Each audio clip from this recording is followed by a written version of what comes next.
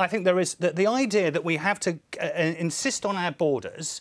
There is something racist about that. Right, so you believe that people who, like Tim Montgomery, say there should be managed or strong national borders are implicitly racist? I think there is...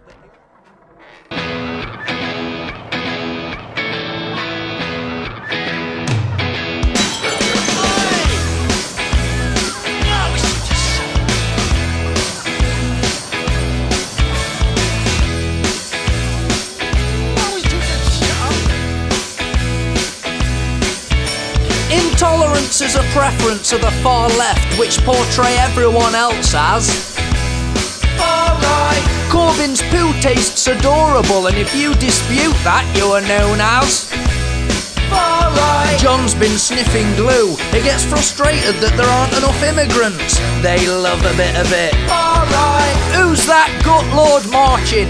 You should cut down on your Parklife, mate. Get some exercise.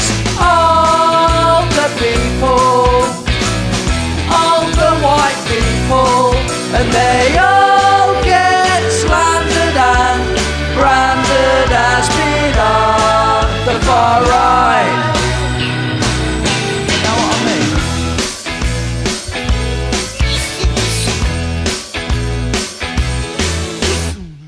I get up when I want, except when there's a call to prayer at the local mosque.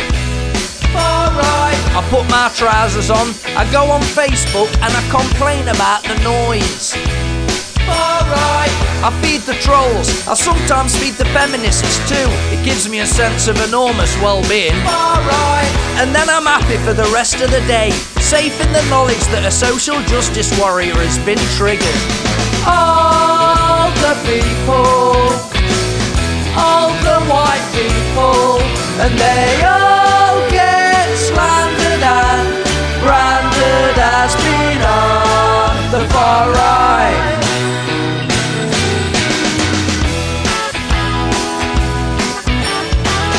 Far right, far right,